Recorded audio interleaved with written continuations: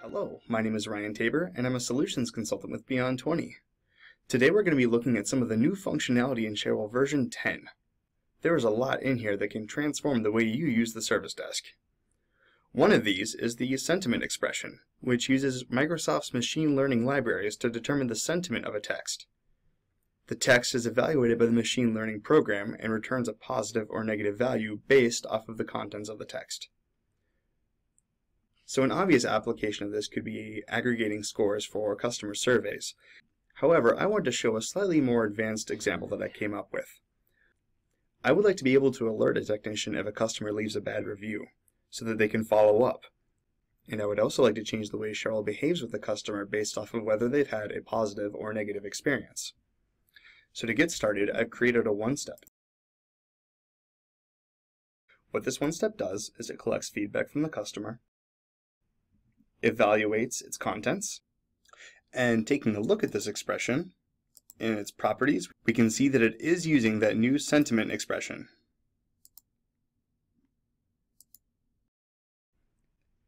For our purposes, it will display the positive or negative value,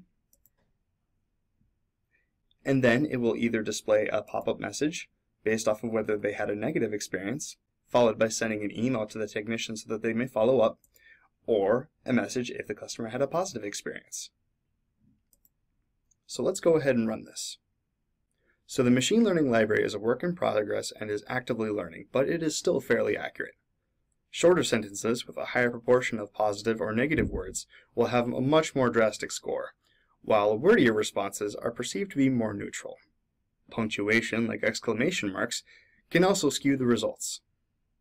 So let's run a couple of examples for a negative customer response.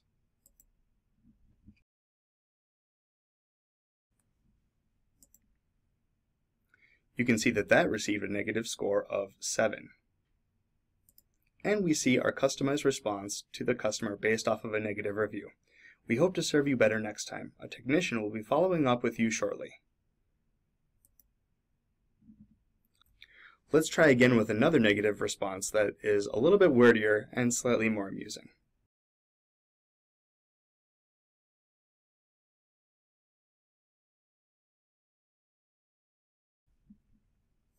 You can see that even though this was a perceived negative response, the text was so much wordier that it received a less negative score than the first one.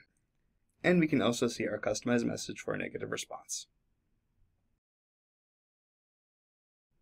Let's try again with a positive review.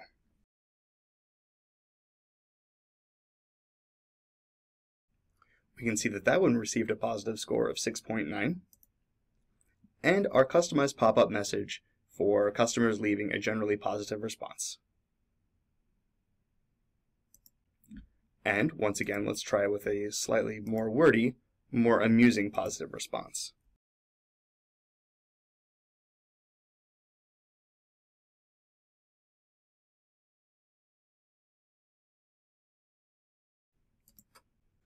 We can see that even though the text was rated as positive, it was less so than the original shorter text. Or perhaps Cherwell has a sense for sarcasm or inauthenticity. And once again, we can see our customized message for a customer who's left a positive review. So those are a couple ways you can use the new sentiment text expression within Cherwell. Hopefully you found this useful, and we will see you next time.